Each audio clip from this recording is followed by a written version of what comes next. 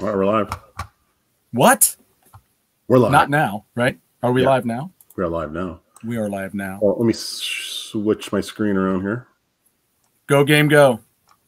Gogamego. We are live. 16 seconds, 17, 18, 19, 20 seconds in. Go game go. Excellent. Next week, there's going to be something else. I like how we skipped this week. Yeah. Let's just go to next week's show. You're going crazy. We'll skip right to next week's show. Hi, welcome to episode 617. Stuart, what did you want to talk about here at the beginning? So this week, like it says, we were talking about movies, and then I was like, what about movies from 1982? And I thought about this because I got to listening to Journey. Now, I know this isn't the right year, but there is a little something else that I just learned about this too.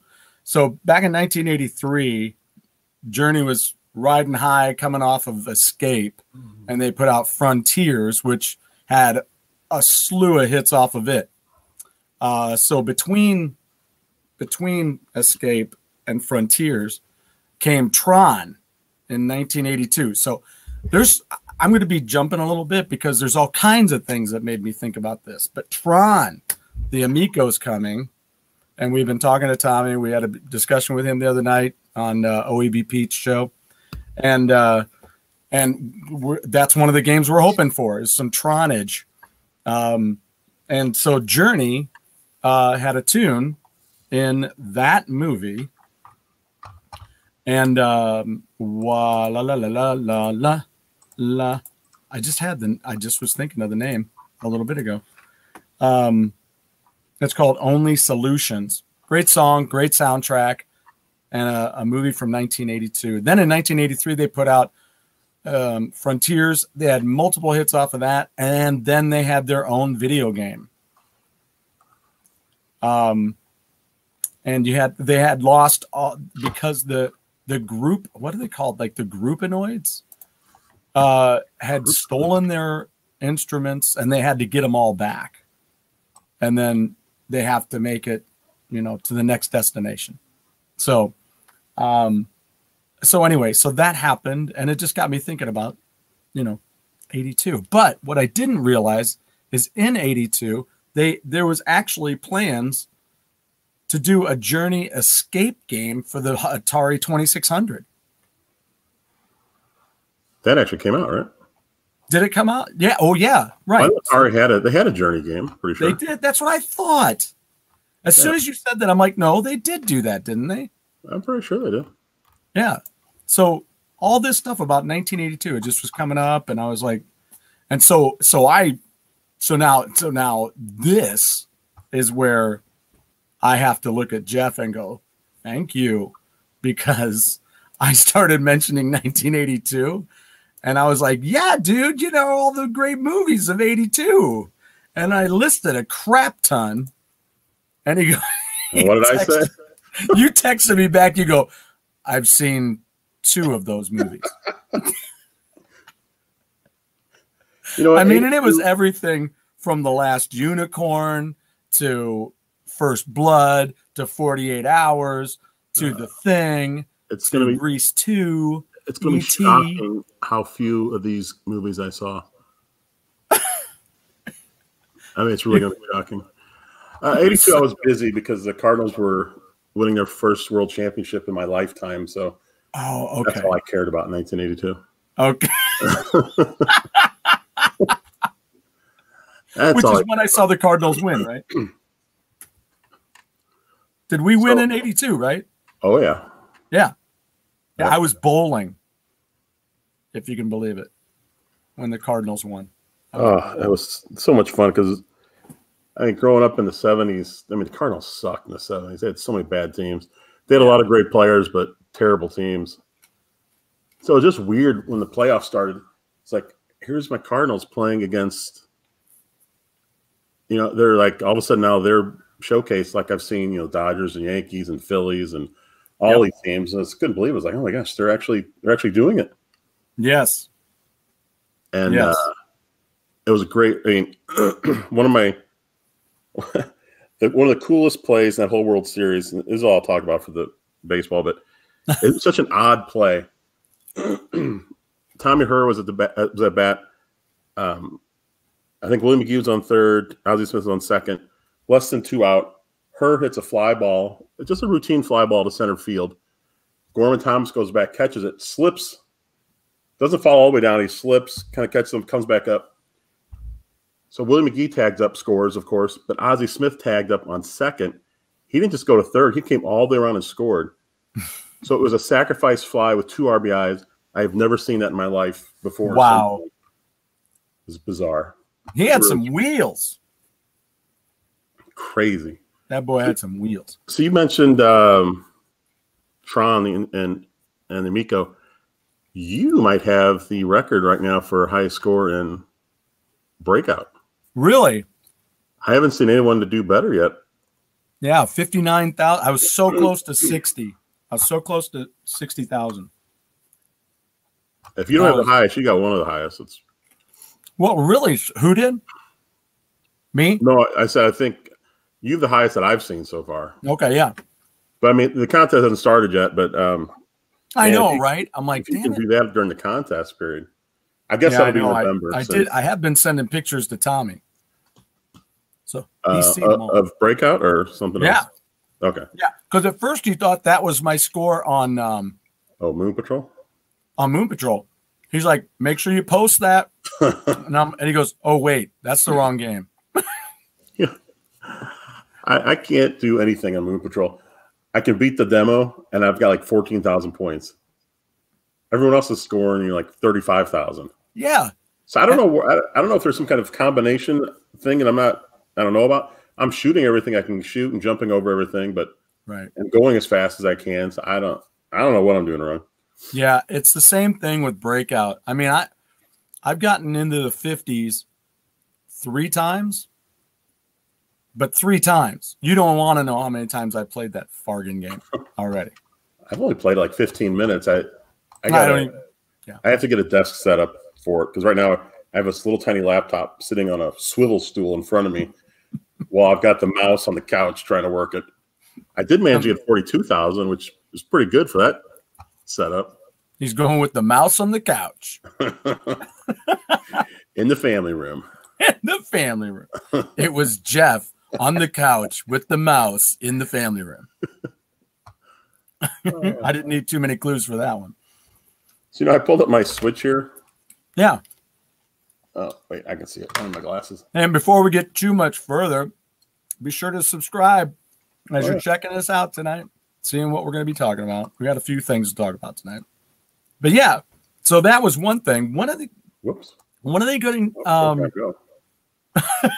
just remember, that's an upcoming shirt. And we got an upcoming shirt with the logo and our caricatures too. But speaking of shirts, look at this. Yeah. This is a vintage. It's like 15 years old, this shirt. When I first started like writing like these episodes for this TV show, Go Game Go. Yeah. I printed this out because I really like the logo, but that's how old this shirt is. It's like 15 years old. Holy smokes. And it's how did you print? It's How'd much you print smaller. it? CafePress.com. Yeah. Okay. Yeah. But it's still hanging around. It's got that cool distressed look now. Right. I got to find mine. Mine has up and walked away. It's Go Game Gone. Go. It's out of here. There's our next shirt. Go Game Gone. Go Game Gone. There you go, buddy. We're golden tonight. Look out. So look out. I started my Switch up because I haven't played that. I haven't done that much gaming this week because I've been pretty busy, but I like to play in spurts where I just a whole bunch of different games. Right. So I've been playing Super Mario Brothers 35, okay, Kirby Fighters 2, Lair of the Clockwork God, okay, Super Battle Cards. Wow. I swear. Super Punch Patrol. Okay. And I think that's it. Oh, I did play and I beat the demo for Pikmin 3 Deluxe because that demo just came out. Sweet. I think I missed that. I missed getting that. You told me about it, and it was a busy day. I missed it. Oh, it's still out. Oh, the demo is out there then. Oh yeah. Okay, good. I don't think they'll get rid of that I anytime missed it. soon. I didn't find it, but Nope, not at all. I'll find it. So, do we know when the challenge thing is going to happen for Breakout? I'm guessing November 1st because Moon Patrol goes through Halloween. Oh, okay. So unless they push it back to December, but it's got to be coming up. Then I'll keep my secrets to myself. That's right. Tommy keeps mentioning that he's got the video. He told me a couple of days ago that he had the video was coming out. And then when I sent him another high score, he goes, "Yeah, I'm working on getting the video out." It's like, I thought you were just working on that. So that was cool. Oh, an update on an old episode. Actually, the last one we did. Remember I had and I got it sitting right over here still, the stunt cycle, the motorcycle. Yeah. Yeah. Tommy just did a video for, what was it? Maybe it was Moon Patrol. I don't know. But then he did a tour of his game room. Yeah. And in there, he showed his stunt cycle. So I took a picture of mine. I sent it, and I said, "Oh, I'm glad to see I'm not the only one that's kept their stunt cycle around." Yeah. And I told my mom, and she said she bought that at Schnucks. What? And Schnucks is a local grocery store here in St. Louis. I was like, "Wait a minute, you bought a stunt cycle at a Schnucks?" But then I remember somebody on Twitter posted a Schnucks ad from like 1983 or so. Wow. And the whole ad was just all like video games, like ColecoVision and stuff they were selling. Yeah. I was like, I don't remember them ever selling video games. I mean, they rented them. Sure. Right. Not then, but years later. But right. I don't know how I completely forgot all about that. The good old days when you could buy a game system at your local grocery store. That's awesome. Also, I'm digging on all of the. I like it, but I know my wife loves it. Is doing the new Animal Crossing Halloween stuff. She is digging on that, and I think it's gorgeous. They got some really cool stuff. And of course, I come from the land of pumpkin, just like some people come from the land down under. The land of plenty. The land. So I come from the land of pumpkin, and we have the pumpkin festival and everything up there. So being able to plant the pumpkins and see them come up in single form, they come up in doubles, they come up in triplets. It's kind of cool. So all the different lights they've got going on, and you get to buy the candy every day from the store, blah, blah, blah, all that kind of stuff. That's cool. She's all in costumes and faces painted deathly white. And I think it's a lot of fun. I'm digging on it. And then my son got me into Hades. It wasn't easy. I got in. But he got me into that over the weekend. He's like, you gotta download Hades. I'm like, well, okay. So I thought there was some free download or something. And he goes, well, no, you got to buy it. And I was like, oh, well, okay. It's a $25 game. Okay. That's not a problem. It's really cool. I really like it. I've seen people play it. It looks really good. The art style is great. I can't wait. It is great. It reminds me of, for any of you anime geeks out there, it gives me the feel of like Le Chevalier d'Eon. I know I'm butchering that in a French language. Le Chevalier d'Eon. We're getting pretty classy here on Go Game Go. So worldly. That's the only French I know. French fries. Pommes frites. So anyway, but Hades. Also, the upcoming coming of Hammer Away. I'm going to be working on a Eddie Van Halen show. Excellent. And some of that's, some of these shows are going to include readings from some books. So I'll probably be bringing one of my Van Halen biographies and stuff. So a little bit of that. Had a band audition the other night. They just got I canceled or it got canceled. And then I just said, you know what? I got too much going on. So I can't do it. But now I'm looking for a new guitar player. These are the kind of things that are happening. And also check out speaking of music, check out Liliac. Have you checked these guys out at all? Never heard of them. Okay, Liliac. They're actually coming to town. They're going to play the Diamond Music Hall on November 15th. And it's a family band. It's brothers and sisters. The older of the two sisters is the drummer, and the younger of the two sisters is the bass player and lead singer, which is my dream. It's kind of what I do. And then they have Osmond family thing going on here. What's that? They have an Osmond thing going on here. I'd say more Partridge Family, which is one of your favorites. Oh boy, favorite. Partridge Family, Brady Bunch. We should do a TV episode. We should. And not include them. Batteries not included. Anthony was born in 1982. Anthem. Wow. Yeah. You know, Anthem, I got a really quick. Have I already told this story about talking to one of the newest staff at my school a couple of years ago? She and I were walking down the hall making small chit chat. She was the new coach. And she said, have you always been from St. Louis? After I asked her the same. And I said, nope. I moved down here when I got married in 88. She goes, I was born in 88. I go, that's really sweet. Just keep walking. Just keep walking. More of a Gilligan's Isle. Yeah, buddy. I got the whole series over there. We were just talking about that last week, Gilligan's Island, for some reason. You know, wouldn't that be cool for an Amico game? Because you have multiple characters. Yeah. There has been a Gilligan's Island game. I think that would be great.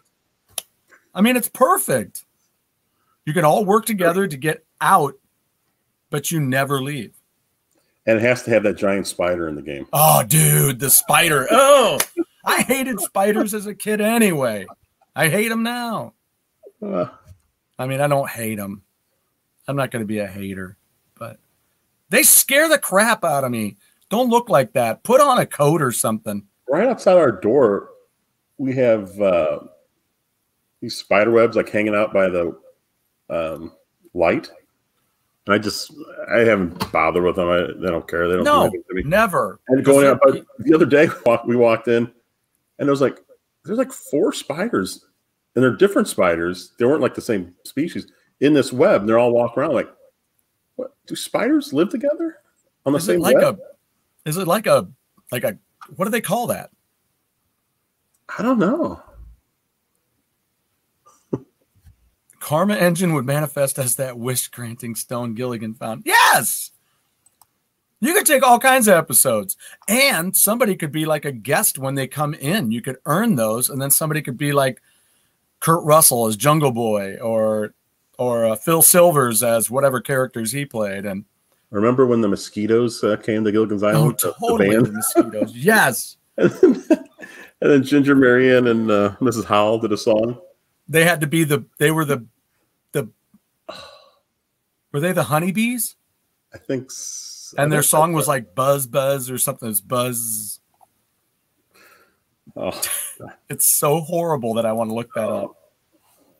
We could do a whole episode on Gilligan's Island. The Mosquitoes. Hell yeah, the Mosquitoes. I can't believe I just said that. Hell yeah, the Mosquitoes. Yeah, I'm the bass player in Mosquitoes. So, Stuart, how are we going to do this with the movies? Talk about how do you want to you just mention some of your favorite ones? Yeah, well, we got started with me. You know, I always love music. Music always takes me everywhere, and it was amazing. When did the first Dragon's Lair come out? Too. Was that in 83? Or was that 84? Probably more like 83. I think it was. Okay, because one of those shows that came out in 1982 was Secret of Nim, which was the last movie that he did before doing Dragon's Lair because it didn't do well at the theater. It's a great movie. It's an amazing movie. There's probably millions of people watching this show right now. Of the millions are watching us right now that are ready to hit subscribe. Dragon's Lair came out in most of them probably saw Secret of Nim in '83. Yeah. Okay. Wait, what movie are you talking about? Because no, Secret of Nim. Really? Is this what you're talking about, Anthony? Is that what you're just talking about, Stuart? What? Anthony said that movie was so good. I didn't know which movie he was talking about. Yeah, Secret of Nim. Another 1982 movie I haven't seen. Yeah, dude, I own it. Let's get together. Let's get together. So let's see. So that was 83. The thing. The Game. So what do you think's your favorite movie from this year? Well, let me tell you, this was a year of massive sequels all throughout. There was a massive sequel. There was at least 3 movie. It depends on if you call Grease 2 a movie, a music movie. It was a musical. So I'm not saying that. So just off the top of Airplane 2. Didn't see it. Yeah. Airplane 2. Saw the first one. Amityville 2. Didn't see it. I did see the first one, though. And then you said Grease 2. Didn't see that. Grease 2. There was. What's your favorite that you saw? What? Of that year? Yeah. The whole year? Yeah, one of the 2 movies that you saw. Rocky 3. Rocky 3. I just watched all 3 fight scenes. Oh, did you? Because I watched Thunder Lips. And then I watched the Rocky 3 is so interesting because it's completely structured differently than the first 2 movies. First 2 movies were storyline, training, fight. Right.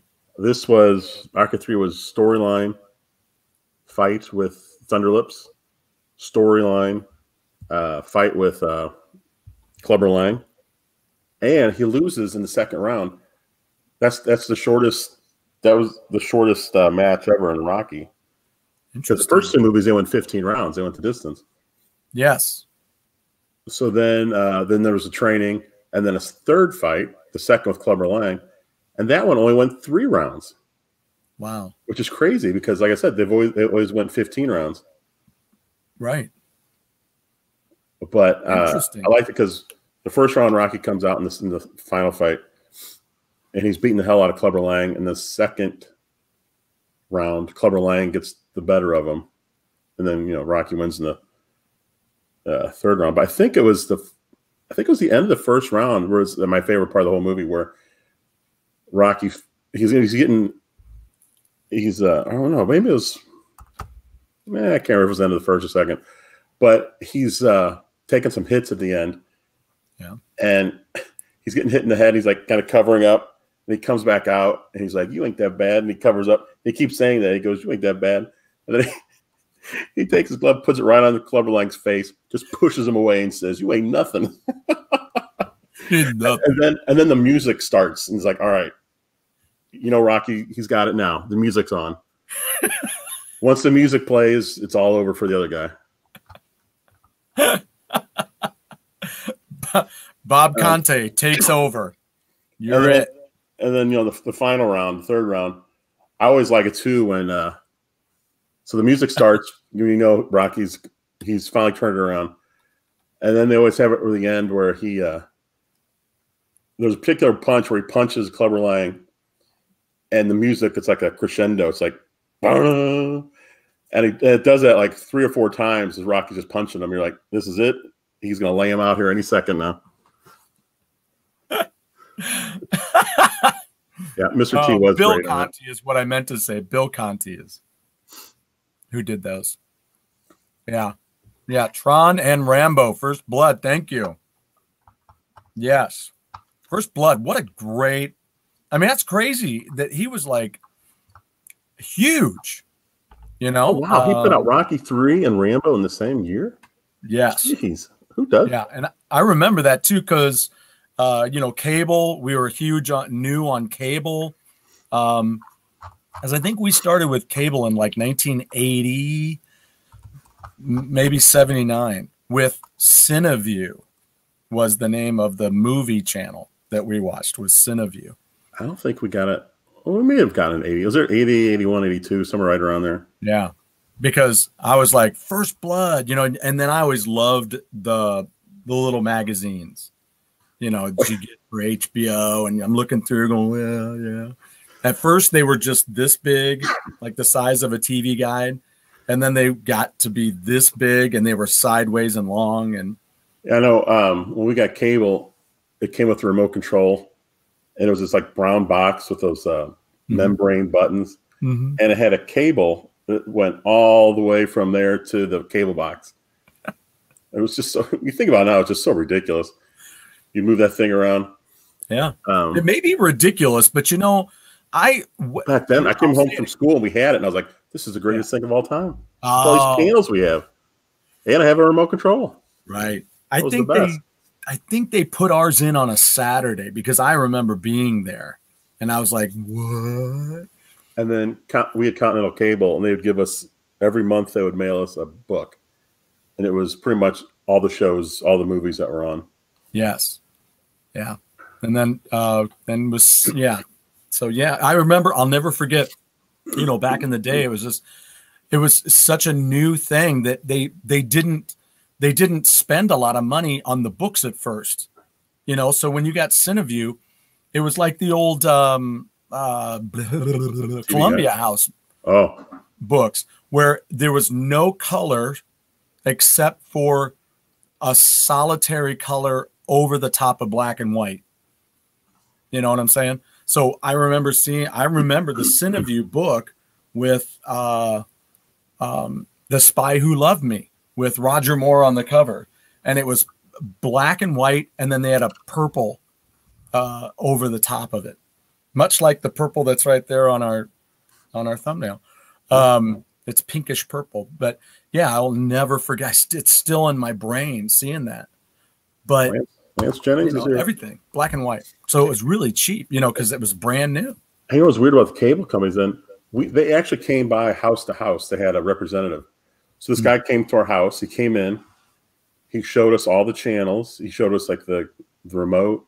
Yeah. I mean, he was sitting there in the house showing us all this, trying to sell it.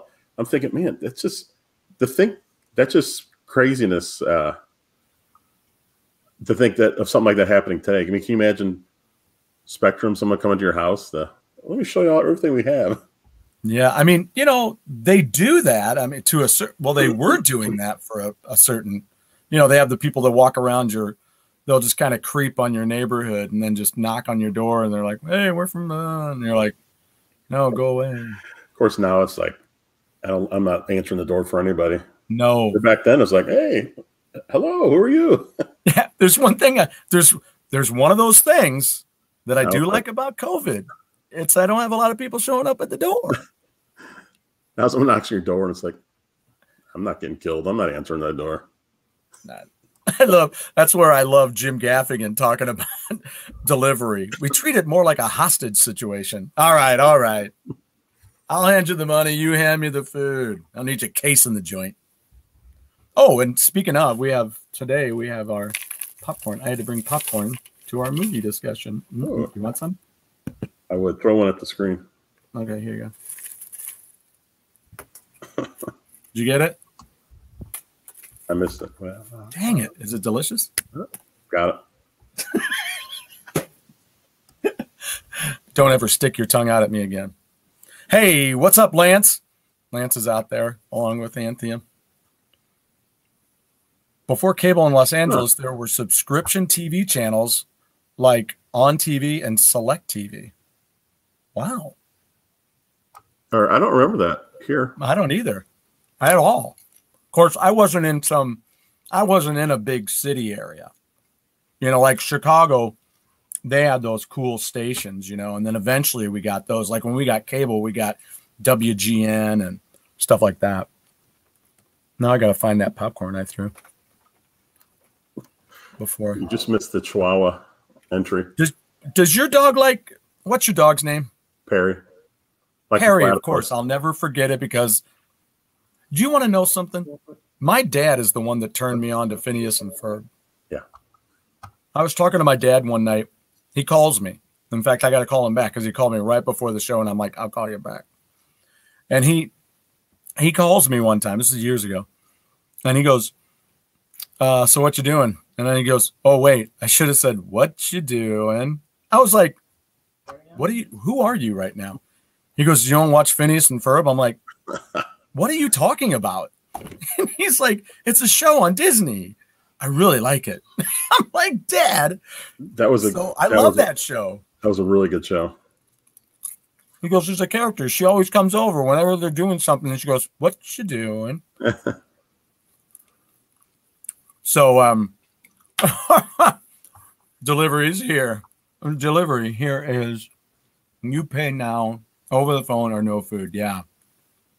Yeah. So what was I, then, they were competing.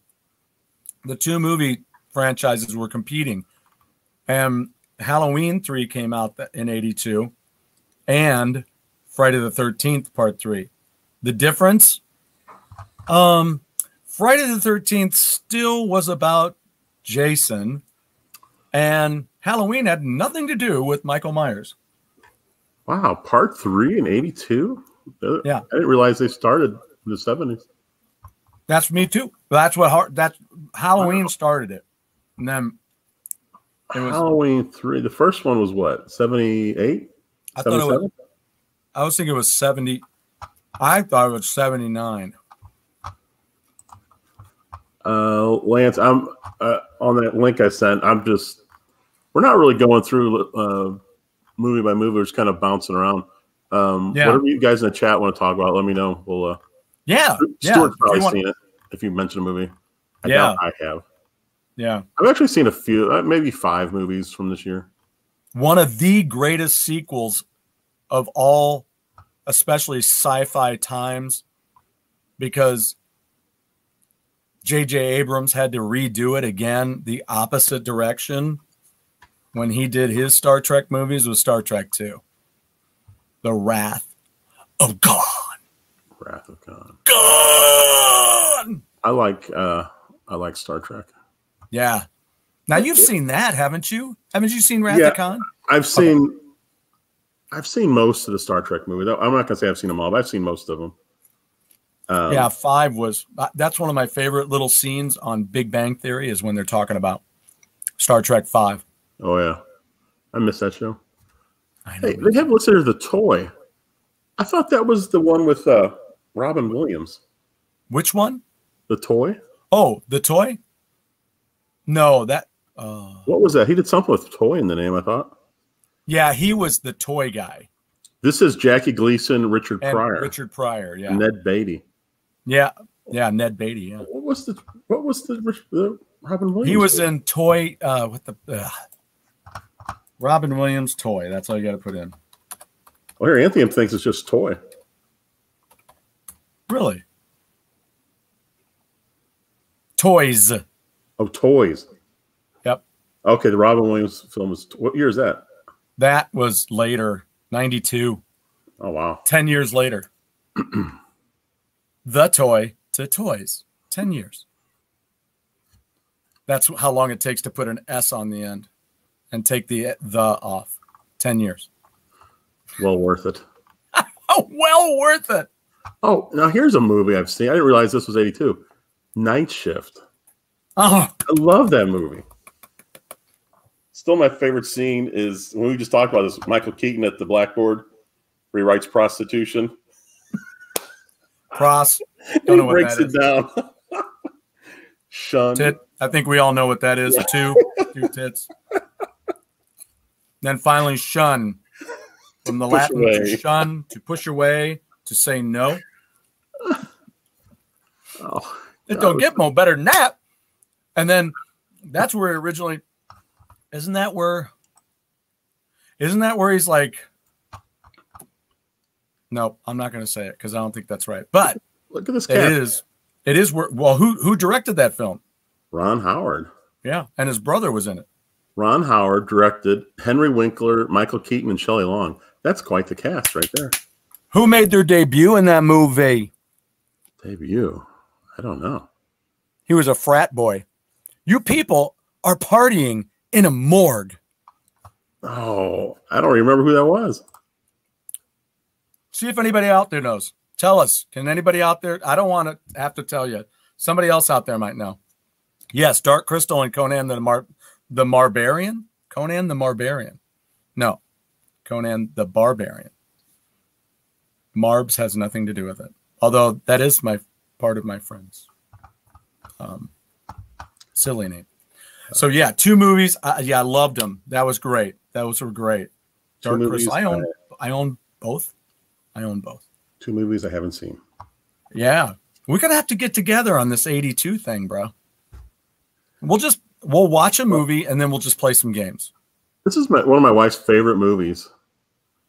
Savannah Smiles? Is this the one where the little girl's kidnapped? I did not see it. That was 82? No. A movie I saw that you haven't seen. No, this is something else. This is something else. So another really cool movie that, speaking of cable, I caught it on cable. I did not know about this movie until it was on cable. Gary Busey and who else? Willie Nelson. Can you believe it? From 82? I own it. It's over there. What's it called? Over there. Barbarossa. I really, really liked it. Never heard of it. Yeah. Yeah. I bought it for my father-in-law. So now, and then I've subsequently inherited that. So yeah, Barbarossa. So real quick, Savannah Smiles. It's actually a pretty decent movie. Cecilia loves it. It's one of her favorites from, I guess, her childhood. It's about a little girl whose parents aren't paying attention to her. She ends up running away. I think she climbs into the back of someone's car and ends up being 2 convicts, and they drive away with her. So they end up being wanted, I guess, for kidnapping. But they were actually, even though they were convicts, they were actually decent guys. That's because we all deep down, we all good. Yeah, they took care of the little kid. It's actually kind of a cool movie. Yeah, I remember that now. That must have been. That was like. Do you know when that was? 82. That was 82. Savannah Smile. Okay, that's cool. Awesome. Relic Gamer, how's it going? Relic Gamer, have you heard my trivia question? Oh yeah, go ahead and say that again. Who had their debut in the movie Night Shift as a frat brother that was partying in the morgue? But remember the one line? Hey kid, do you like music? Yeah. How great was that? I don't know who that is, and I've seen that movie more than once. I mean, and when they're partying, he's like right in the middle, right down the middle. You know what's weird is when you watch a movie that, say, you watched 2 or 3 times a long time ago, maybe 10, 20 years, and you rewatch it, and you realize that somebody really famous was in that movie who had a small role. You're like, yes. I didn't know they were in this movie. Cliff Clavin. Do you remember one of the first movies he was in? I've never seen him in a movie other than the Toy Story stuff. Yeah, he was in Superman. The very first one? Yeah, he was in the installation where they shot a rocket. Yeah. All right, yeah. Stuart, do you like E.T.? Well, here's the weird thing. E.T. is always considered like a classic. Everyone loves it. I never saw it as a kid. And I wonder if that matters. Because as an adult, I was watching it with my niece and nephew, Terrence Sean. Yeah. And they were, I don't know, around 10, maybe like 10 and 7 or 10 and 6, whatever. And I was watching it, and man, I was like, I just don't get it. It was really weird. I just didn't like it. Yeah. But then everyone I talked to was like, oh, I love that movie. It's like, maybe I watched it wrong. I don't know. I was asking my wife, I was like, do you think maybe there's your clue. Relic Gamer gave you the clue. Oh, Kevin Bacon? Nope. Kevin Costner. Bingo. Nice job, Relic Gamer. Very good. Either that or he was just talking to his friend Kevin. Hey, Kevin, I got something to say. Wait, I meant to send that to Kevin. Yeah, I don't know. I just didn't. Yeah, I just couldn't get into it. No, I couldn't either. It wasn't. There was a scene. I guess it was sad. My niece and nephew were crying. Oh, I'm looking around like, Am I Did the I miss only one? Am I the only one that doesn't care right now? I am a cold-hearted bastard. That's what it felt like a monster. Like they're crying, and I'm just like, oh, God, how much longer is this movie gonna go? Get your ass home. Oh wow, Richard Belzer. I forgot about Oh yeah, that. Richard Belzer. Yeah, yes, he was the thug in that. Yeah. So, are there Well, any? I think we've mentioned all of the sequels that happened that year. There were 3 movies that came out that were music movies. And I was just looking through here earlier. Oh, another great. While I'm looking, another great movie that came out that year was Beastmaster. You never saw Beastmaster? Or Blade Runner was another one too. Huge Blade Runner. Huge. Did not. But David Bowie with Cat People came out that year too. What was the other one that came out? What was this music one? Creep Show came out that year from Stephen King's comic book style book. So I guess Queen Grease put out their Live from Montreal came out that year. I guess Grease 2 was still a musical. Grease 2, yeah, that's more of a musical. What a weird piece of crap that was too. That they took a great thing and just took a piss. Because all of a sudden you've got Michelle Pfeiffer on a ladder singing like a Pat Benatar tune. I'm like, what in the hell's going on? All of a sudden, the doo-wop is gone. It's like the next year or whatever. It's like the next year, and they're like doo-wopping one show, and the next show they're Cool Rider. You're like, I don't really care about musicals, but I actually like Grease. I thought that was really good. That's a brilliant movie. I mean, Brilliant. I liked it, and I don't like musicals, so to keep my attention, that was pretty good. Yeah. Hey, is Blade Runner? That's a stupid question, but was this the movie? Was this a series, or was it another series that came out about 5 years ago? Which one? Sorry. There was a Blade Runner. Was there a new version that came out a few years ago? Yes. In fact, the guy's playing a guitar on the front of something, some kind of big machine. They're going around. Yes. I'm a little vague on the new. You mean in the new one? The new one. Yeah, I'm a little vague on it. I saw it, and I was not uber impressed. I saw that one, and I didn't like it that much. But you saw the first one first. No, I haven't seen the first one. You are kidding me. I've only seen the last one. Okay, this is what throws me. But you knew there was another one, right? Well, I've known about Blade Runner. I mean, I've heard all about it. It just right. Oh wait, now, Mad Max. Yeah, like Mad Max. Now that was the new one, Fury Road, right? Yes. Okay. That was awesome. That was very well done. Very well done. Of course, the first Mad Max was great. Road Warrior was still pretty good. I just could not I do not dig wasteland films where it's just some vast wasteland and things are slowly moving along. These are the movies that take because in order to create these wasteland movies, the budget is so high. So they have to even something like Hellboy 2. Okay. Didn't like Hellboy 2. They had a scene where they have to show this big abyss, right? And the camera's panning and panning. And I'm like, could you just stop? I realized Billy spent a lot of time creating this whole scene, and you want to make it worth what you paid him to do it. But good God, you just lost me. It just lost me as I'm staring down the butthole of your movie. There you go. All right, Anthony, we'll see you. That's how I feel. Did you ever see Porky's? Yeah, Porky's.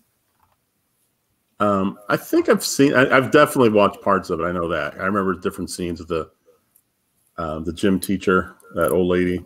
So I do remember. You know what's interesting? My dad really liked Porky's. Oh yeah, that's a Les film. Doesn't seem less like is more. I didn't think he would, but he liked that one. Yeah.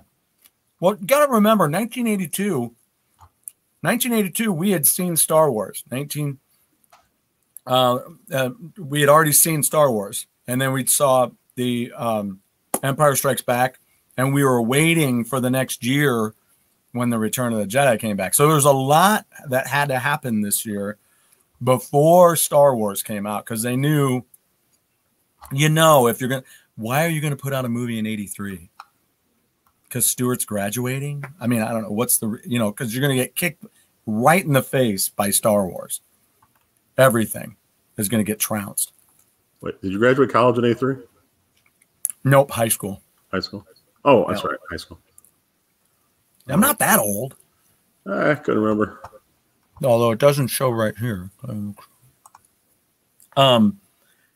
Let's see what I got on the. Let's see. Oh, that's right. A young Kim Cattrall was in Porky's, huh? Yeah. Ooh. Interesting. See, that's like one of those movies. If I watch it today, I'd be like, "Hey, she's famous. I don't remember her being in this movie." Right. Well, I think we're skipping over the big movie of the year, Zapped, with Scott Baio and Willie Ames. Yeah, that really got screwed when it came to the Academy Awards. I think it really should have been. I have no idea what that even. What was it about? What was it about? Yeah. It was about some weird situation where Scott Baio got zapped. I can't remember if it was something in school. It is not one of my favorite films and not something that I watched. Like, I can remember another great film that came out that year, Fast Times at Ridgemont High. I remember that because I remember the pool scene. And anyway, so, but he got zapped somehow, and then he had powers to, do different things. So there's a movie from 82 I'm just looking at called Time Walker. And it says it generally received negative reviews, and it was an episode of Mystery Science Theater. Time Walker was? Yeah. Is it Time Walker or Time Rider? Walker. Really? This movie. There might be a Time Rider as well, but there is a Time Rider, but I don't even see Time Walker. What? Show me again. What's that?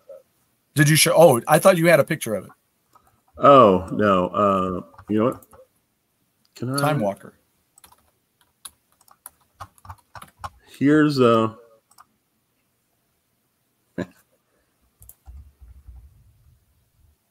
Oh, wow! Here's the poster. I've never heard of it.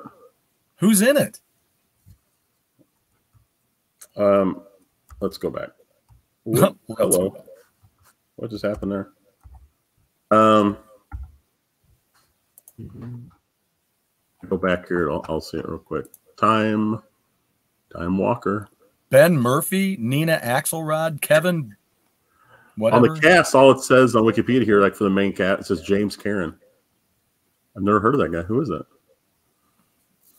This says stars Ben Murphy, Nina Axelrod, Kevin Brophy. I don't think I've ever heard of it. Directed by Tom Kennedy. Now, how's this for a last name? Random. Robert Random. That's a great name. Robbie Random. I am just a random Robert. So that movie was directed by Tom Kennedy. Tom Kennedy was, I'm sure it's not the same guy, but there was a Tom Kennedy who was a really well-known game show host back in the 70s and 80s. Yeah, you're right. I remember that.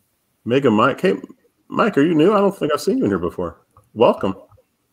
I love your little logo there. That's awesome. Oh, sweet. Very cool. All right. Yeah, Rutger Hauer was awesome in Blade Runner. He was awesome in a lot of those films, back in the day. And he was wasn't he he had a resurgence recently where he was in something else. But he was huge back in the day. Huge. Hoogie.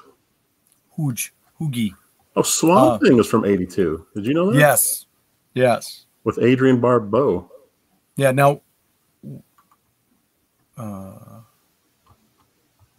okay, no, that was going to be later. Tootsie was huge. Remember, you You never saw that, huh? No, I did. I think I did see that one.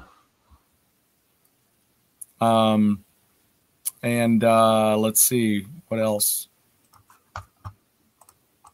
Whoops. World According to Garp. Speaking of Robin Williams, that was out that year. The Year of Living Dangerously came out. I did see World According to Garp. You know what's weird? Some of these movies I have seen, but it's so long ago. Like I don't remember if I liked the movie. Yeah, right. Well, and I can tell you that World According to Garp, I wasn't really into it, but it was based on a book that I ended up getting a few of that author's books. Let's see. I'm trying to remember. There was something else that I saw that really jumped out. Well, of course. So you had Halloween, right? Halloween 3 came out, which was not, I don't think that was a Carpenter. But speaking of Carpenter, that year, The Thing with Kurt Russell.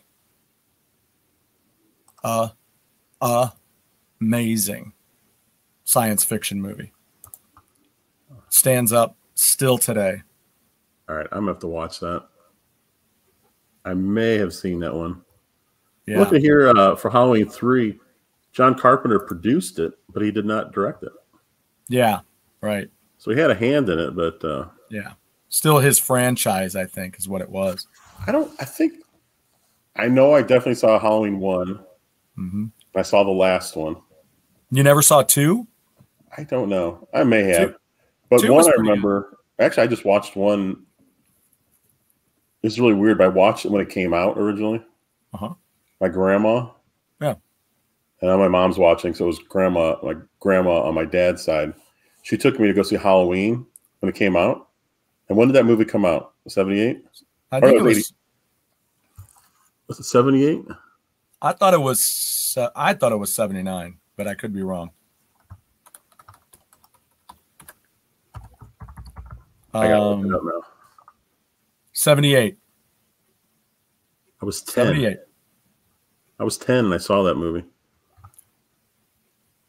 Wow, I can't believe you. Who took you? Your mom? No, my grandma Sally.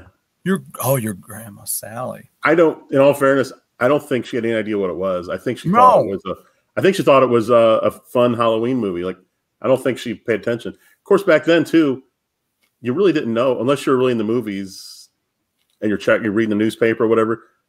You don't know what the hell those things are. But I do know it scared the hell out of me when I saw it. I would imagine scared the crap out of me. God, we watched it. Silly and I watched about a year ago. And as I'm watching, I was like, "Oh my God, I can't believe I saw this when I was 10 years old." Yeah, it's still a great movie. I always loved, though, really creepy. So do you own it, or did you just watch it on something? No, we just watched it because we watched the newest version, I think, first.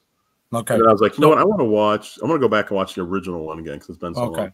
Because this is one of those conscious thoughts, that directors have, and the things that they do in movies in order to keep you and I involved in the movie.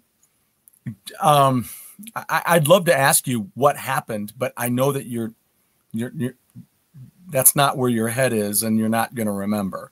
With what? But next time you watch it, okay. So Jamie Lee Curtis is painted as the goody two shoes, up to the neck. Whatever. But we all know truly how sexy she is. Anyway, she's a beautiful woman, and so then what happened was they had all the 2 other girls that were like the hotties that were, sleeping around with their boyfriends and end up dying in the house. See? They died. It was the show.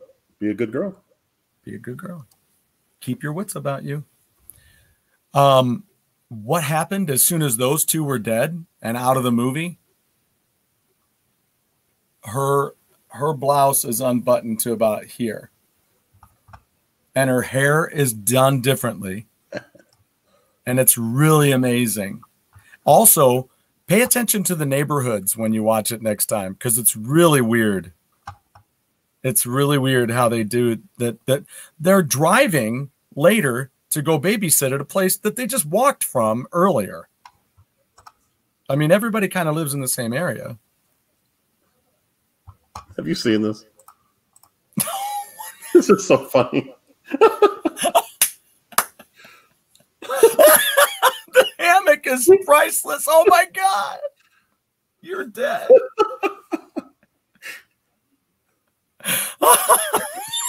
It's Chase. Oh, whoa. Get out of here. This is my kill.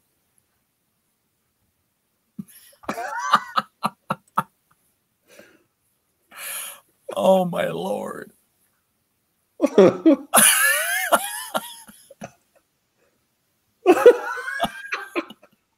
Going down a slide. Oh.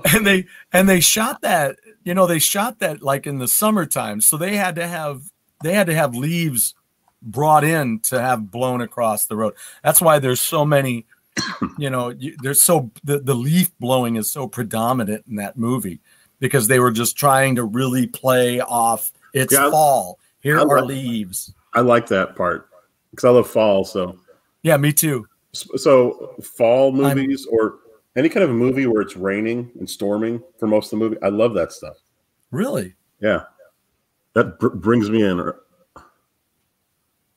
Really? So hey, Singing in the Rain. Pete is in the house. Papa. All right, Pete, what are some of your favorite movies from '82? Let's hear it. That was a great era for movies. Even though there was a lot of crap. Now, let's talk about crap, shall we?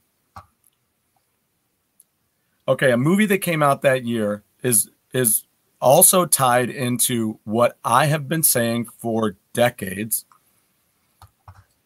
is one of the most underrated rock pop records of all time, and especially of that year. So if you people haven't heard of this album, you've got to do yourself a favor. Stay away from the movie.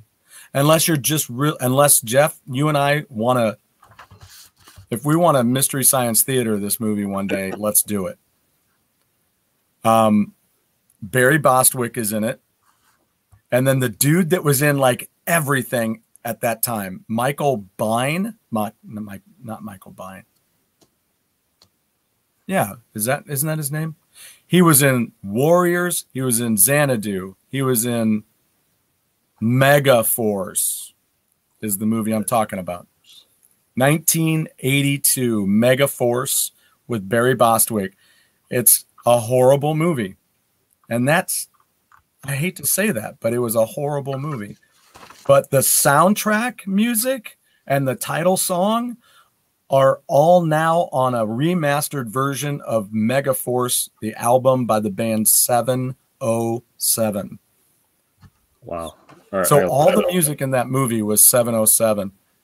And oh my God, what a great record. If you have never heard that and you like the rock pop of 1982, that era, listen to it. It's out on YouTube. Check it out. Do yourself a favor. I'll look that up. Yeah, see, Papa Pete, Megaforce. Horrible movie. Good God, it was a horrible movie. Clash of the Titans, not 1982. No, I loved Clash of the Titans. Yeah, I love that. Even though, I mean, it's really hokey when you watch it now. Megaforce it was a 2600 game. I don't remember that. What? You're kidding me, Pete. You're kidding me. You know what? Atari game I have for at least I had. I don't know if I still have it. For it was made by 20th Century Fox. I had MASH. What? Yeah, when you open the box, I think it was a pretty big box because it had a T-shirt in it.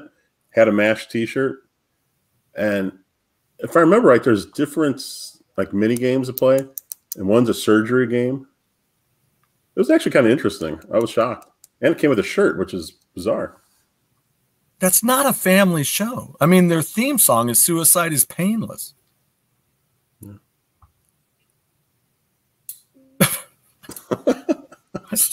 It's one of those decisions that don't make sense. You're like, okay, let's do a MASH. MASH is huge right now, and it's wrapping up.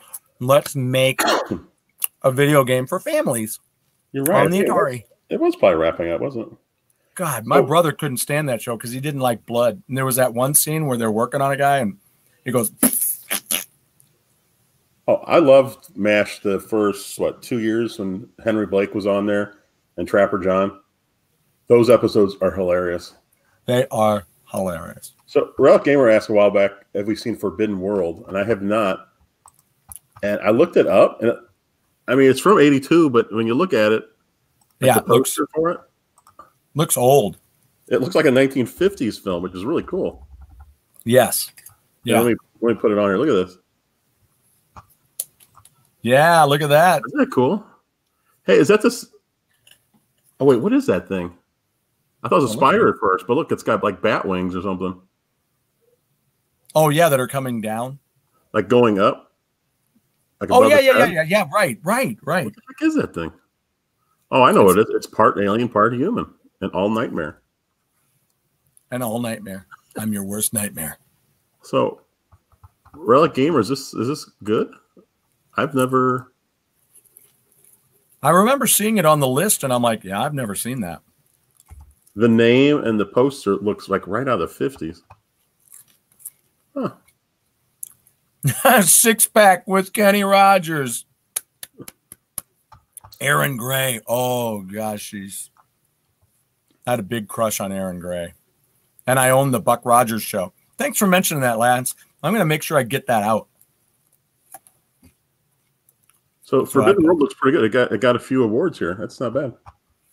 I might have to check that out. Yeah, no doubt. You know what's weird is I love the sci-fi, but there's very few sci-fi movies I'm really into. I don't know. Well, you're really, I mean, what was I going to say? I forgot Wes Craven did Swamp Thing. Oh, yeah. I don't know how I forgot about that. Well, there's a Clint Eastwood movie, Firefox. Firefox. I own it on Laserdisc and DVD. Yeah. And he was in another movie. He had another movie that year. Shoot. What the heck? I just saw it earlier. Yeah, Richard Pryor had his Live on Sunset Strip that year. That was huge on cable later. Oh my God, the pirate movie with Christopher Atkins and Christy McNichol. Yeah, Pink Floyd had The Wall, came out that year. That was one of the other music ones. Look at Papa Pete. Mentioned MASH, and he shows a picture of it right off the bat. Oh, and Megaforce. Oh my God. Straight out of the Papa Pete collection. That is crazy. Wait a minute. Porky's is an Edgar Rice Burroughs story? I'm just kidding. Which one is it? The Thing is, wait, what? What is an Edgar Rice? You know what he wrote, right? Edgar Rice Burroughs? Right? Yeah. Yeah. It is a timeless classic, Pete. Yeah. Yeah, what was the Edgar Rice Burroughs story?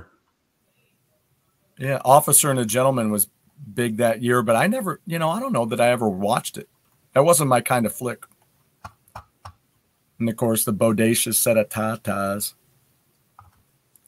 My Favorite Year with Peter O'Toole was out that year. Look, I ought to called Monkey Grip. Walter Matthau and Anne Margaret. Boy, that's a. What was that? I Ought to Be in Pictures. Oh, I don't remember that one. The Last Unicorn, I don't know. I think that's probably one of the first big anime shows that came out. Lance, you got me on this one here. Cheers is one of my all-time favorite shows. Oh, I just love that show. That did start in 82. Nice job. Wow. Oh yeah. It was So here's a big story about Cheers, since it started in 82. My family was a big fan of Master of Disguise. Did you guys watch that? Mm. No, you never saw that with Dana Carvey? Mm. No?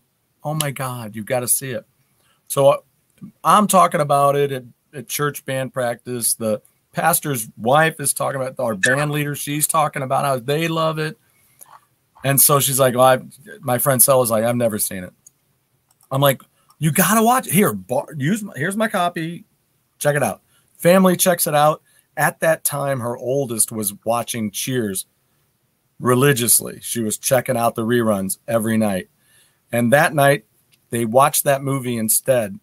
And they got to the end, and her golden line was, I missed Cheers for this? I'm like, ow. That's so bad. Last year I went and watched Cheers from the beginning all the way through the end on, I guess it's Netflix. Okay. And I watched it, and it was just as good as I remembered it, which I'm glad. Right. I love when that happens, when you go watch a show and it's just good. Actually, I had my son. Let's see. I think Christian watched a lot of them with me. That was yeah. Well, when that show went off there, that sucked. Yeah. A lot of people say once Dan left, it was terrible, but there was actually a lot of classic lines after that happened. Remember when Frasier was trying to hypnotize Woody, and he has his watch out like this, and Woody goes, "Get that watch on my face, old man." And he just pushes him.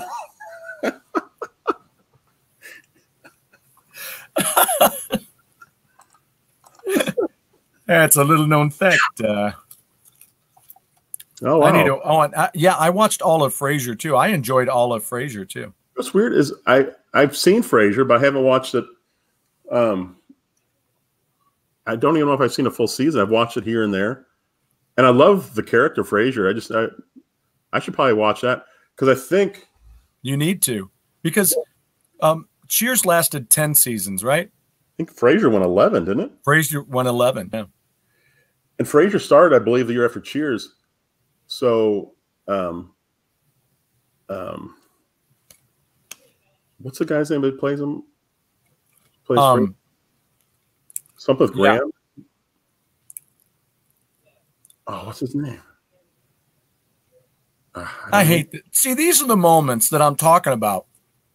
Well, these are the moments I'm talking about when everybody out there knows exactly who we're talking about. They know the name.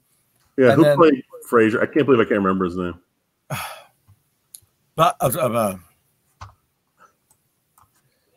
There's something like Graham, wasn't it? Like, if only there was a way to know. That's so stupid. I don't even want to look, but I know I'm Kelsey have to. Grammer. There you go. Kelsey Grammer. There's your Graham. So, and I think Frasier started the year after Cheers. So that means he played the same character for 21 years in a row. But I'll tell you, isn't that incredible? He was so popular. He was doing so many other things too. You know, oh yeah, like he was in Pocahontas, but there's not many people that could say they played the same character for 21 years straight. I know. That's especially over two shows. And then he played the Beast. Lance Jenks. That's my favorite episodes. So the people at Cheers were telling Cliff, you know, how obnoxious he can be. So he went and he was talking to some guy, and he hooked him up to some electrodes, and the guy had a buzzer with him. And so and he was like hiding in the bar, whenever Cliff would say something stupid or obnoxious, the guy would press the buzzer and get a shock. Well, wait, I think this is when Rebecca Howe was on. So I think it was her, maybe it was some other woman, I don't know. But she walks by the guy with the buzzer, and he just like follows her like this, and he hits the button by mistake. Like, I guess he got all excited. He just hit the button, and he zaps Cliff. And Cliff's like, "What's that for?" oh, and then at the very end, this is the best part of the whole show. At the very end, he's being zapped over and over and over, and he's like, "Who's got the zapper?" And Al, remember the old guy that sit across the bar? Yeah, he had a line like every 6-7 episodes. He had the buzzer out like this, and he's zapping him, and he goes, "Dance, mailman, dance."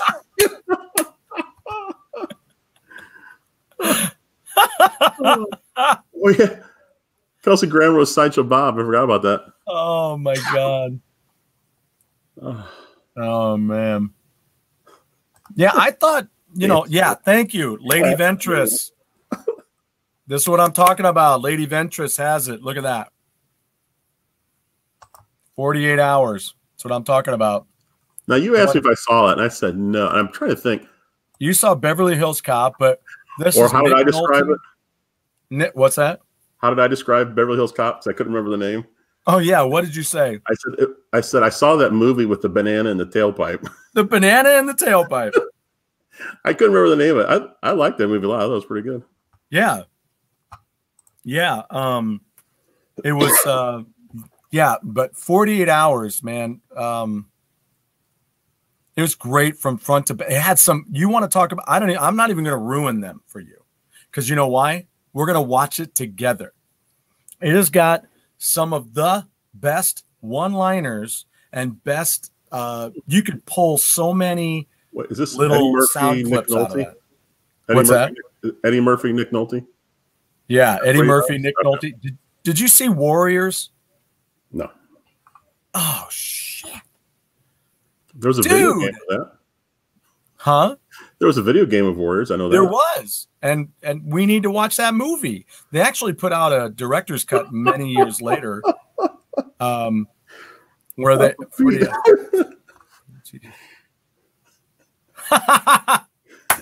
Okay, don't tell them all of them. Wait, don't tell them all of them. That reminds me of the one-liner in Ghostbusters that we were talking about. Did you see oh, go ahead. Oh, that yeah, guy goes on a rant, and he calls, is this true? And he calls that guy dickless, and he keeps going on, and the guy says, "Is this true?" Yeah. And Bill Murray says, "Yes, it's true. This man has no dick." That's one of those moments where it just catches the whole audience because you're just sitting there going, what's he going to say? I saw that in the theaters, and I just thought that was one of the funniest lines I've ever heard in my life, because it caught me so off guard, because he called him dickless early on, and then he talked for a lot longer, so you forgot all about that. If they would have ended it with dickless, it wouldn't have been as funny. I'm trying to oh, you know what's really interesting too? Two guys, I was going to say about the Warriors, two guys played predominant characters in 48 hours were in the Warriors. So we should watch the Warriors, then we should watch 48 hours. But you saw Predator, right? Wait a minute. Schwarzenegger, Predator in the jungle. Yeah, I think I did. Yeah. I can't say for sure I saw the whole thing, but I know I've seen some of it at least. Well, the guy who plays the Indian who can track, he does the tracking. That guy's in 48 hours. Interesting. Yeah. But great movie. There's so many great scenes. And, even one for now with the way, society is right now. Eddie Murphy walking into I won't say it. I'm not going to talk about it anymore. It's worth it. But we'll watch The Warriors, which must have been 1980. I think Warriors must have been 80. You know what? You know what I used to do to help me pick a movie out at Blockbusters? No. If I saw a movie that looked good on the cover, right, I used to flip it around. First thing I do is I go right down to runtime. I was like, because if it's like 2 hours and 15 minutes, I'm like, goes right back. Hour 35, I'm like, perfect. I'm all over it. You're like, if I'm going to get screwed, I'm not going to get screwed for over 2 hours. I'm going to get screwed for about $1.50 or $1.40. Yeah, so I'm not big on long movies, but you know what's weird? My favorite movie of all time is extremely long. It might be like 3 hours long. 2001: Space Odyssey. I'm sorry, Dave. I can't do that. They were saying stuff about that. There's that scene where they're in the, where they shut themselves in the capsule so that he doesn't hear them. Mm-hmm. He was reading a lip. But he can read lips. Yeah, he's no dummy. So, but there was something else though, where that plays contrary to something else that happened in the movie. I can't remember. Anyway, but, I remember watching. It came on Channel 11 here in town on a Saturday, like after Mom Pa Kettle or something. Yeah. You know, and so I started watching. I was like, oh, I love space, I love aliens. I'm going to watch this. Yeah. And for like the first 20 plus minutes, it's just, monkeys jumping around. And I'm like, I can't remember how, I was really little. I was like, what is this? This is in space? So I just shut it off and I never paid attention again. And then when I was working, actually I saw that movie, World of Credit Card, one of the few. But as I was, when I was working second shift several years ago, it was, I don't know, it was probably after midnight we're sitting there working. Okay. And some guy started mentioning 2001 Space Odyssey. And he was saying how great it was. And I said, you know what? I tried watching. I was a little kid, but I couldn't get past the whole monkey scene. He goes, oh, you're going to love it. So next day he brings it to me. I ended up working late till like 2 in the morning. I go home and DVDs were fairly new at the time. And he gave me Did you watch it after 2 a.m.? So I put it in. I was like, let me just watch the beginning. And for some reason now I'm captivated by the monkeys or the hominids or hominoids, whatever. The monolith? Yeah. And then I saw the monolith and I was like, oh my gosh, what's happening here? And then the movie starts. I didn't stop watching. I mean, what was the movie? 3 hours or something? So it was like 5:30 or something when I get done watching it. And I'm fascinated by the whole thing. I just love, because there was hardly any talking in the movie, which is bizarre. No. Yeah, it was very sparse. And I think most people don't like this movie because it's not like a normal movie. There's no action, hardly any talking. Right. It's a head trip. 2.5 hours.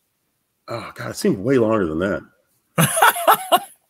And then there was the crazy ending.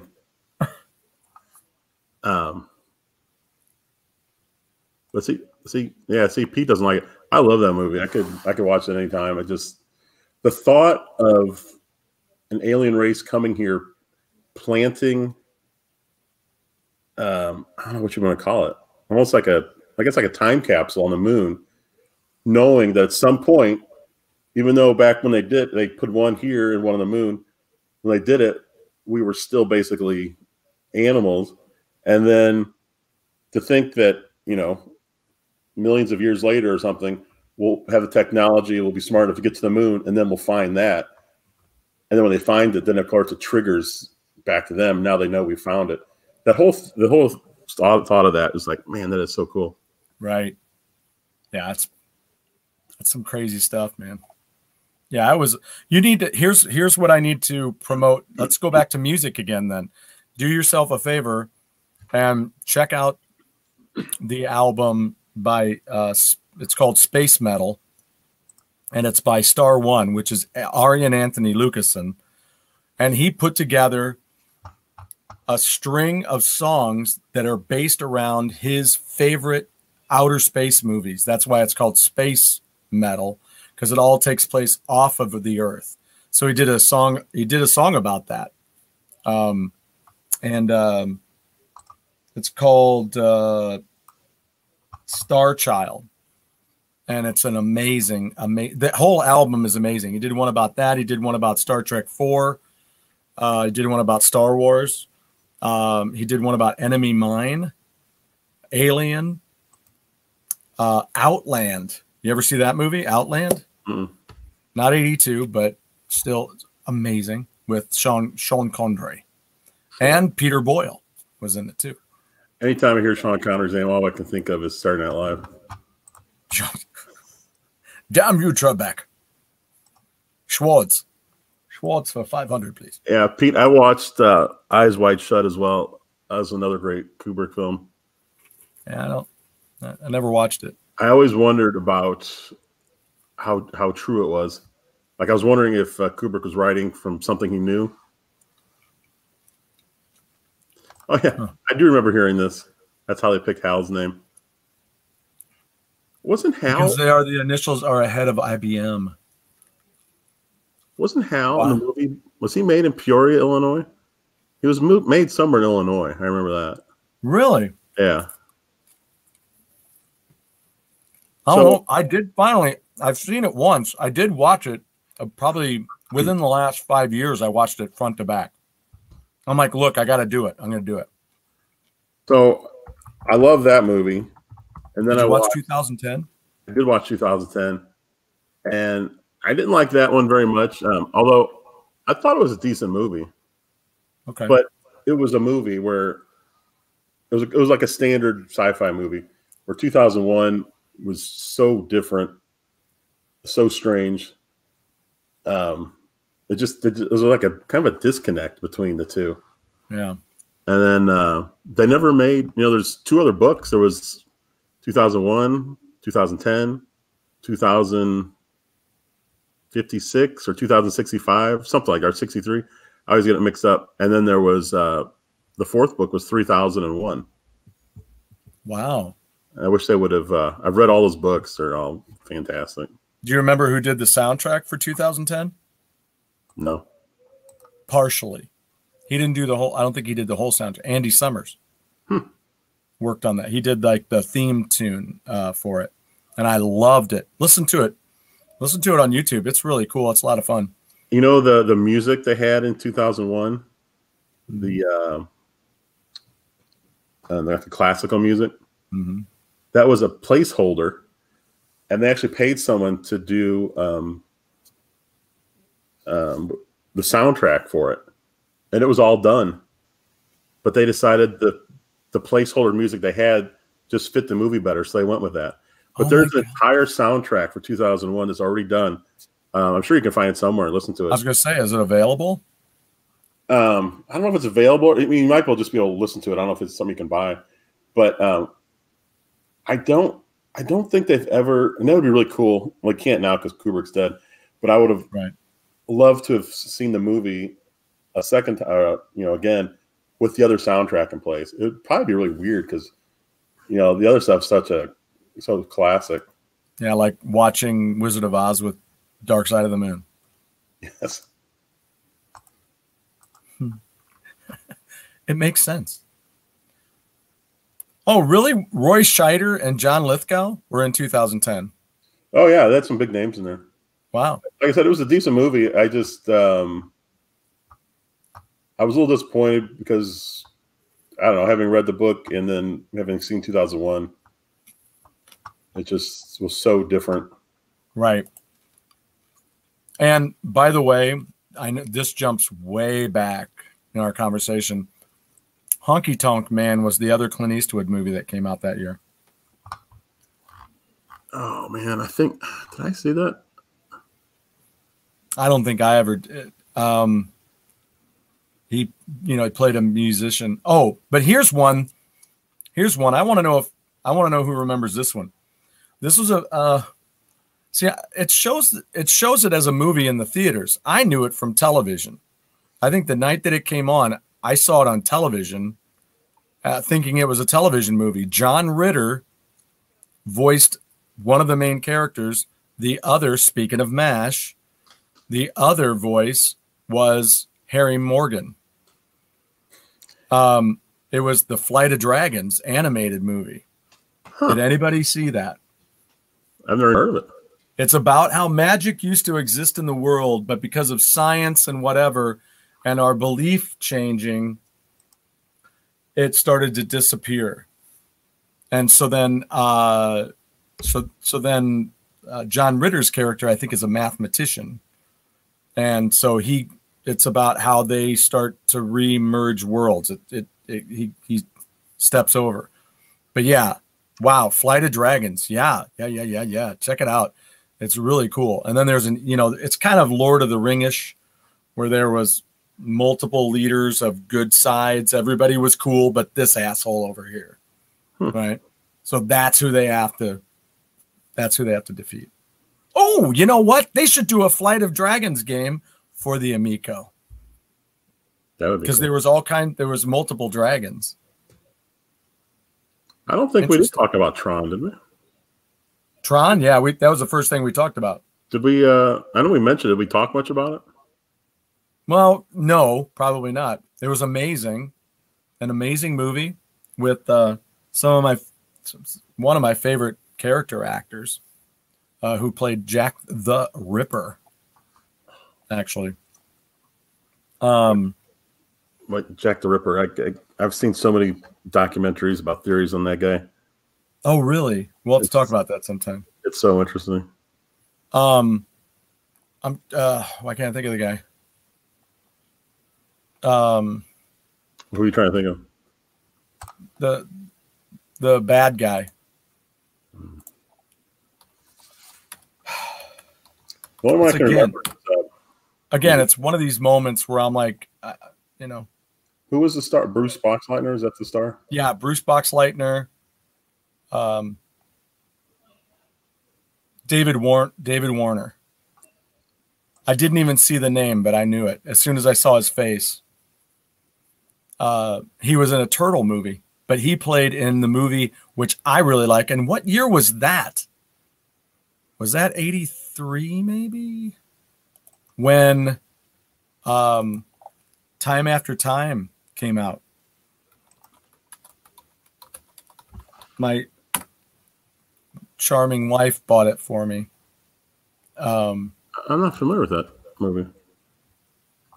Yeah, it's H.G. Wells. Roddy McDowell plays H.G. Wells, and he's created a time machine. And unbeknownst to him, his friend, who's a doctor, is played by David Warner. He finds out early on in the movie that he's Jack the Ripper, and he has just told him and a bunch of his buddies about his time machine. And so then he jumps in to the time machine and leaps forward. There's two subjects that'll get me to watch a movie: aliens and time travel. I'm a sucker for those two things. Yeah, time travel. Wow. Unbelievable. It was 3 years earlier in 1979 when that came out. Hey, I'm just looking here. There was a movie in '82 called Time Rider: The Adventures of Lyle Swan. Yep. Never heard of it, but the screenplay was by Michael Nesmith. That was by Nesmith? Yeah, because that's the one I mentioned earlier when you said Time Walker. Oh, that's right. You said Time Rider. Okay, yeah. Was that any good? By Michael Nesmith. I remember the movie. It was on cable. It was one of those that I saw on cable. I saw it existed. I don't know that I watched it, but it does have Fred Ward. Fred Ward's in it. Fred Ward sounds so familiar. Fred Ward played the executioner in Remo Williams. He was Remo Williams. Wait, I've posted something before. It just caught my eye. I thought it was funny. There's a movie from '82 called Hospital Massacre, which sounds like a classic right there. It does, right. Here's the best part. Starring Barbie Benton. I'd watch it just for that. And if you couldn't guess, it's a horror film. Barbie Benton. She was, yep. She was popular in late 70s, early 80s? Yes, quite on the beautiful side. And I think she was on a Love Boat a few times, wasn't she? Uh-huh. Yep. Wouldn't it be great to be an actor back then and to have been in both Love Boat, Fantasy Island, and Love American Style? That'd be like a trifecta, like nobody's business. The hat trick. The 70s hat trick. The plane. Here's a movie that we haven't even mentioned yet. What? And it's unbelievable that we haven't mentioned this movie. But here's the reason why. I do remember that it, in checking this out for tonight, I do remember it being on the list. I can't believe we haven't mentioned it yet. But again, like E.T., it didn't really catch me. Poltergeist. Wasn't a big one for me. That was the one with that little girl. What's her name? Yeah. Dominique Dunn, is that or? Oh wait, no, I'm thinking of Heather O'Rourke. Poltergeist. Wait, am I thinking the wrong movie? Poltergeist. Yeah, I'm thinking the wrong movie. Beatrice Straight. Is that who it is?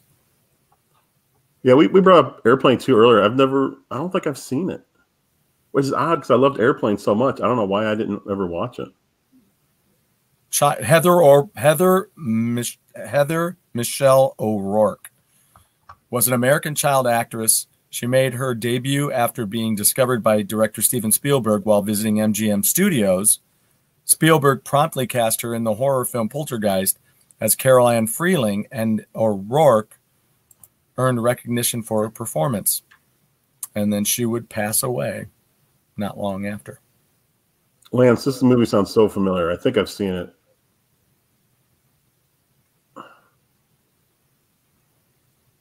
Wow, that's almost like the... she was 13. That's very close to like the Philadelphia Experiment.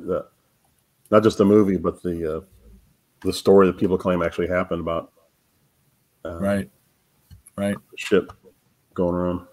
Yeah, that's right. Right. Yeah. I never did watch it. That just seemed... I listened to Art Bell a lot when working second shift. He just did a lot of alien time travel stuff. And he had a guy on there named Al Bielek who claimed he was on the ship of the Philadelphia Experiment that actually disappeared. Him and his brother. And I won't go all the way into it, but basically it disappeared. And as it was like moving through time, he said people were getting tossed off.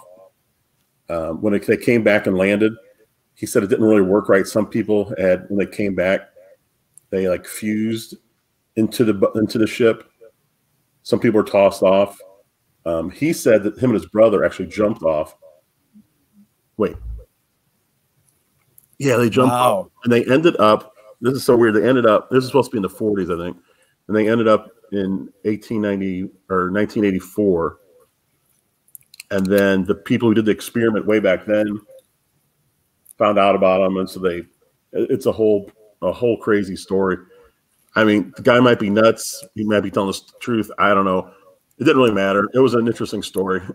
Dude, there's a lot of crap that we can't explain. You know, there's just things we don't know. I mean, I don't know. That would be interesting if you go back in time and stop some horrific event. Would that be good?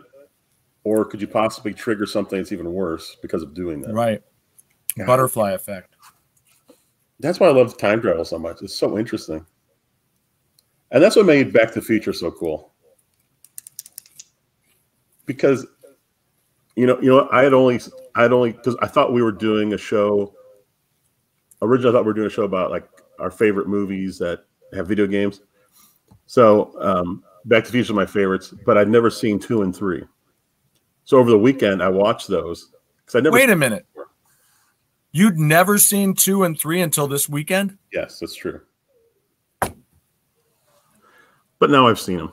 I mean, thank God, because I would have to reassess our relationship. And I'm glad I did because I actually liked both of them. Oh, yeah. I also liked, we talked about this really early, Pete, Night Shift. What a great movie. Papa Pete, tell me, who got their debut in that movie? Who was one of the frat boys that got his debut in that movie? So anyway, go ahead. You were talking about Back to the Future. Yeah, I liked both movies. Oh, but before I watched those two, I watched a documentary about Back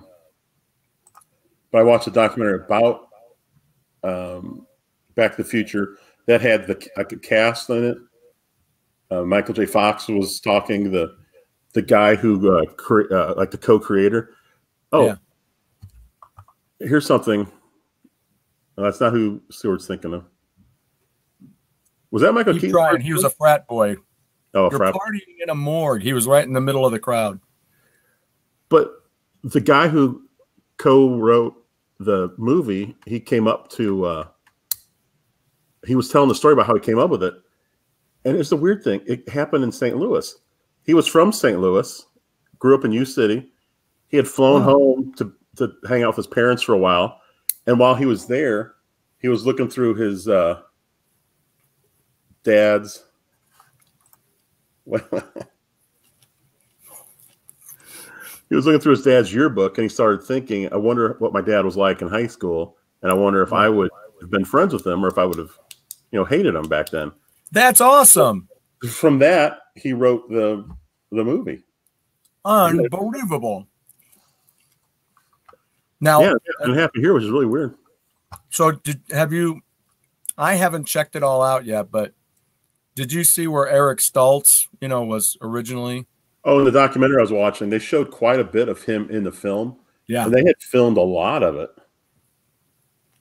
It was so interesting. They actually said it was so weird because they all said the same thing.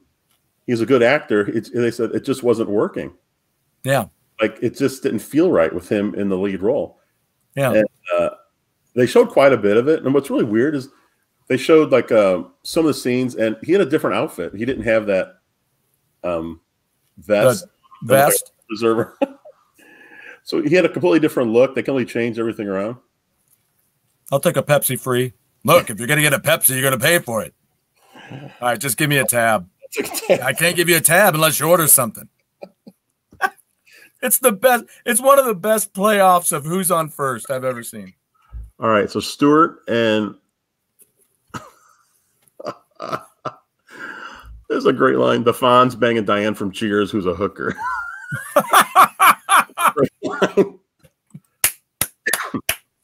Hey. So Pete, it was Kevin Costner. God, that was a long time ago. How would you rank Back to the Future 1, 2, 3 as your favorites?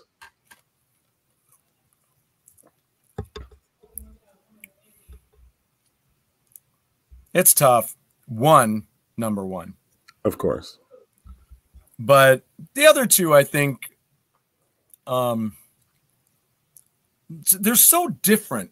That's what really now we're getting off of 82, but it's okay because we're kind of done with 82. Movies of 82, that we're done with. And we got to wrap this up anyway.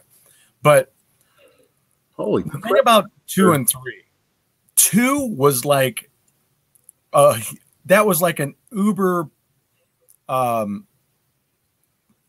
like pop reference in the future. You had Jaws, you had sports because of the almanac, you had skateboards of the future, you had now you're going back in and watching things from the prior movie, so you have that pop icon to play around with. But there was so many things, but you didn't have any of that really to play off.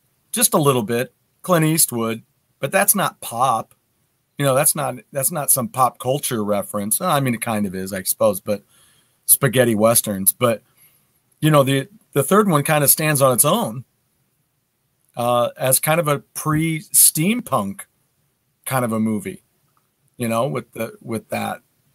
So I think they're equally as good. I wasn't as impressed by the second one and the third one.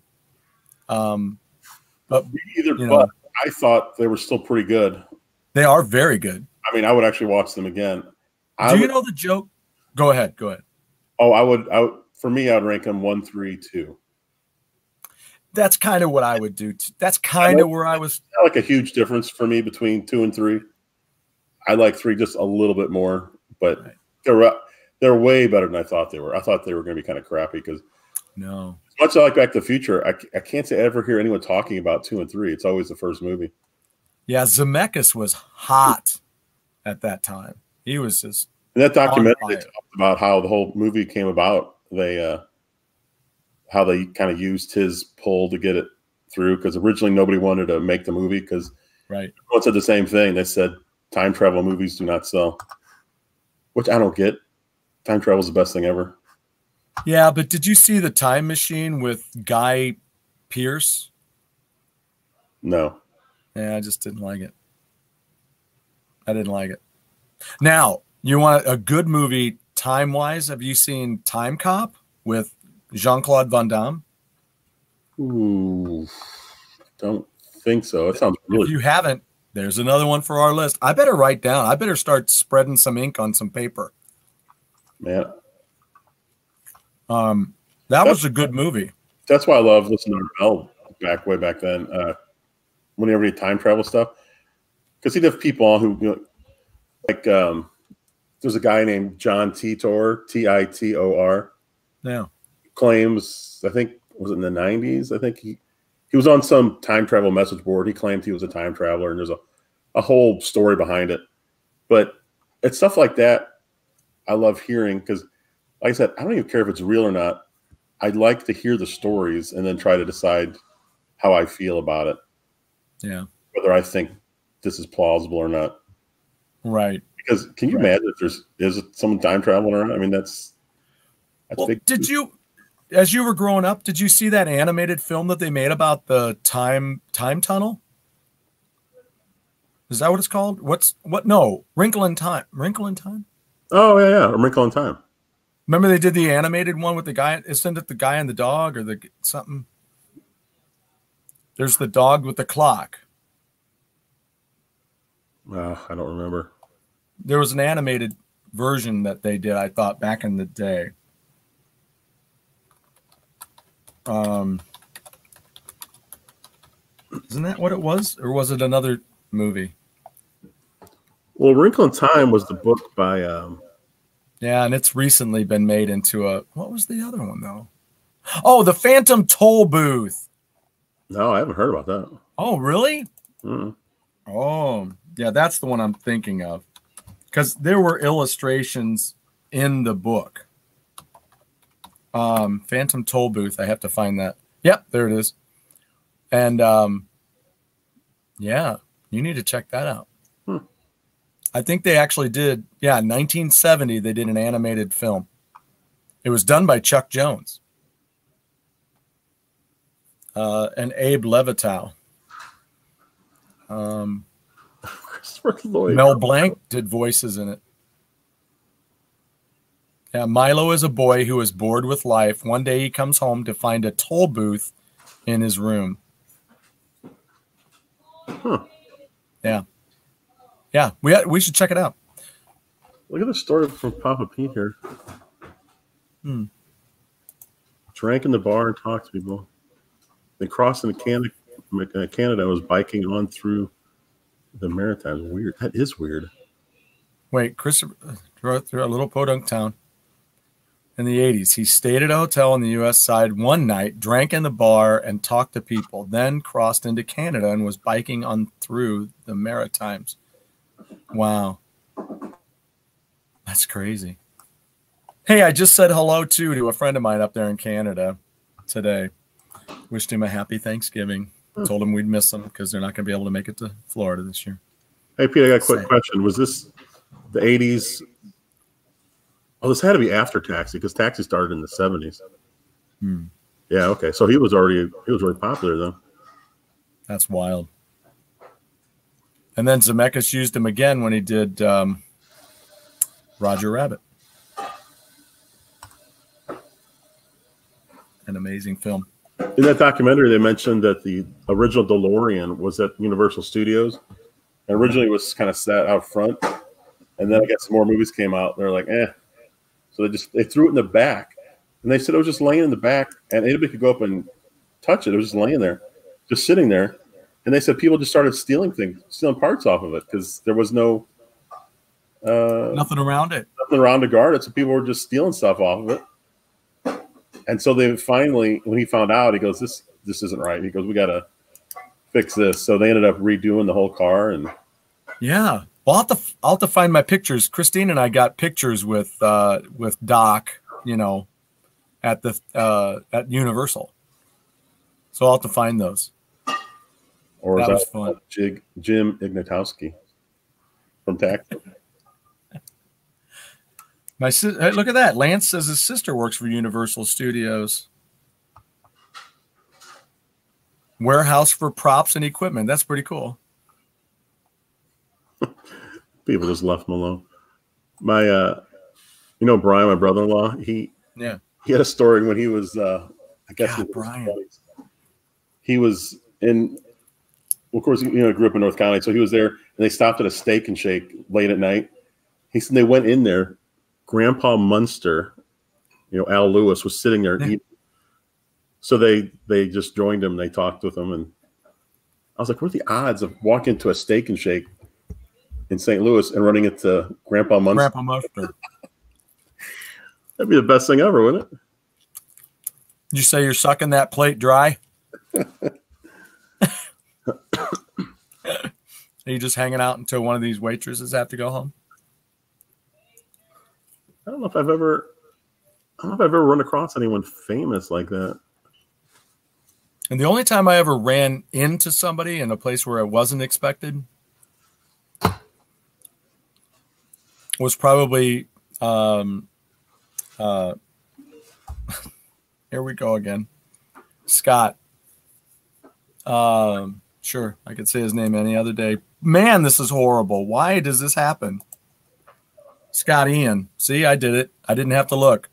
Scott Ian from Anthrax was sitting in the airport when I landed in California to go to the NAMM show. He was just sitting there on his, here's how long ago it was, on his BlackBerry. BlackBerry. Yeah, he's texting away on his BlackBerry. And I stopped and quietly said, hello, Scott, how's it going? And he typed out a couple more words, and then he looked up and said something to me. Get out. Get away from me. Leave me alone. And then he yelled security. He was probably texting somebody, some assholes. If you don't hear from me. I was very quiet, so I didn't bring any attention. So anyway. All right, well, should we wrap it up? Let's wrap it up. Go game go. Subscribe. If you're digging it, if you're loving it.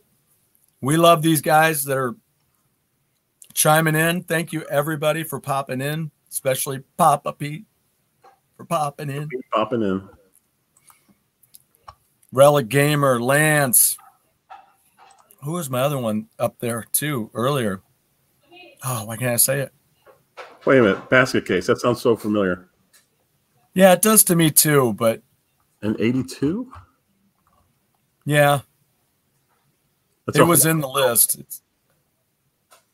Huh. I don't think I saw that. Huh. Is it any good? I don't know. I don't know that I ever saw it. What? Yeah, Lady Ventress with the 48 hours.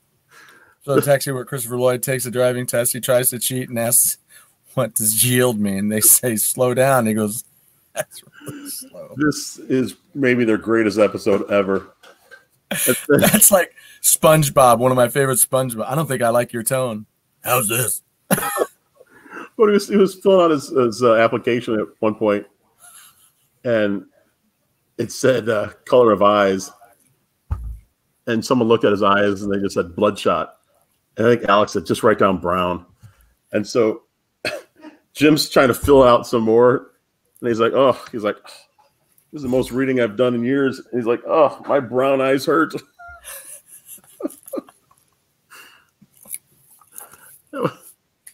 Oh, such a great episode. Okay, so Basket Case is on Tubi. All right. All right. I guess that's it. I thought it was about an hour, but somehow we've gone in almost an hour and 50. I know. So next time, Jeff is calling the year or the style of movie. So thank you, Jeff, for letting us do this one. There was just so much.